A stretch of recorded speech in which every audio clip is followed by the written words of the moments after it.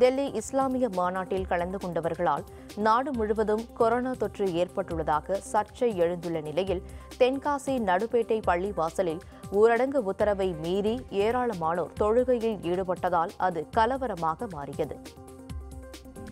தென்காசி மாவட்டம் நடுப்பேட்டையில் இஸ்லாமியர்களுக்கு சொந்தமான பள்ளிவாசல் ஒன்று உள்ளது.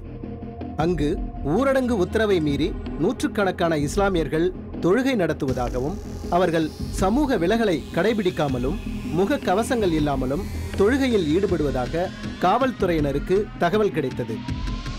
இதையடுத்து அங்கு விரைந்த காவல்துறையினர் தொழுகையில் ஈடுபட்டவர்களை கலைந்து போகச் சொல்லி அறிவுறுத்தியுள்ளனர். இதனால் காவல்துறையினருக்கும் இஸ்லாமியர்களுக்கும் இடையே வாக்குவாதம் ஏற்பட்டு அது மோதலாக மாறியுள்ளது. இஸ்லாமியர்கள் வெளியேற மறுத்ததால் காவல்துறையினர் அவர்களை தடியடி நடத்தி விரட்டியுள்ளனர். இதில் சிலருக்கு மண்டை உடைந்து ரத்தம் கொட்டியது. சிலர் காவலர்கள் மீது கற்களை கொண்டு தாக்கியதாகவும் கூறப்படுகிறது.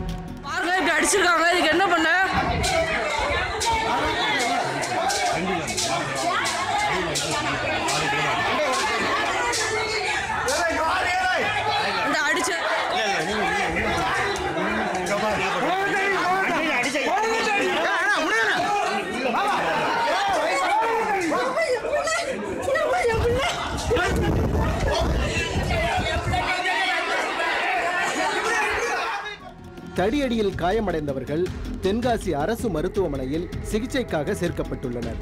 தடையை மீறி கூட்டம் கூடியதாகவும் அரசு ஊழியர்களை பணி செய்ய விடாமல் தடுத்ததாகவும் 300 பேர் மீது 7 பிரிவுகளின் கீழ் வழக்கு பதிவு செய்துள்ள காவல்துறையினர் அவர்களில் 4 பேரை கைது செய்து விசாரணை மேற்கொண்டுள்ளனர்.